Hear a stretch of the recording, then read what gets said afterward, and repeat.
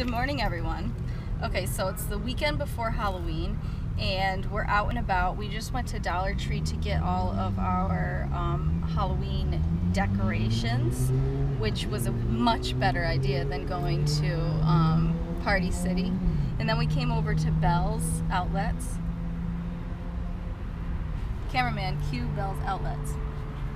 And since it's Sunday and it's 9:52, they don't open till 10, so we figured the Big Papa and I, say hi, are gonna do a little Halloween decor haul.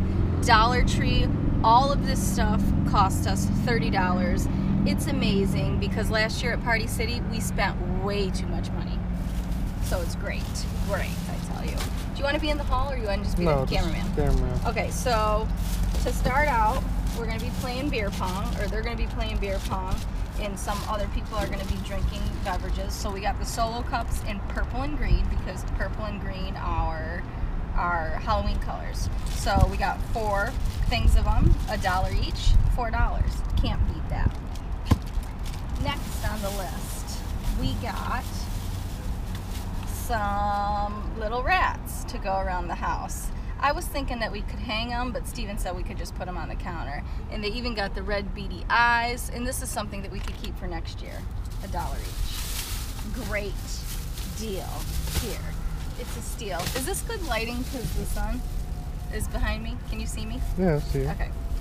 Next, just a simple Halloween skull, plastic, $1, obs. But in Party City, this would have probably been $5.99. Can't beat it. I swear to God. I am so excited. I don't know why we didn't shop here last year for a Halloween party. I got soap. Dish soap. We got this to hang somewhere. Just a paper mannequin. A paper skeleton. For the beer pong, we got 2 of these. Normally in Walmart, how much are these? Like $3.99 each. Yeah. So we're gonna every time we need to play beer pong, we're just gonna go to Party City or Dollar Tree. We got some utensils to eat. Oh, we got a trick or treat bowl, and then on the night of the party, we're also gonna use this for like chips. So that's great too. Next up, we got cute napkins and cute paper plates, very Halloween-y. Then for whatever food we're making, I'm going to use some of my own platters and stuff, but I thought this might be a cute touch. I mean, these things, some of these things we can keep for next year. I don't know where we're going to store it, but I mean, these are pretty good sturdy plastic for $1. We got this cute bow for our door. You know, we're not the decorating kind because we don't like to store stuff. So like with this bow, for $1, I'm gonna throw it out and buy it again next year for the door.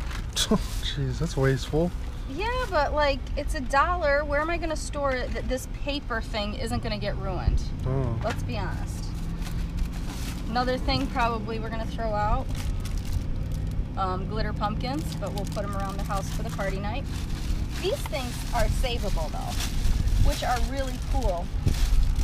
We got 4 of them. We got 2 in white and 2 in black. What they are, if you can see, they come out, they're little globes with skeletons on them, and the white ones has spiders on them. What you do, you put a little, you put a battery in here, and then they like light up. So those are really cool. So these I might keep, but the tissue paper might get ruined, so I don't know. You have to have, obviously, spider webs, for a Halloween party. This is what I wanted, and Steven was like iffy about, but I mean, these are so cool. We have 2 big sliding doors, 1 going out to our pool area, so that's where I want to hang these, but they're freaking decals, clings.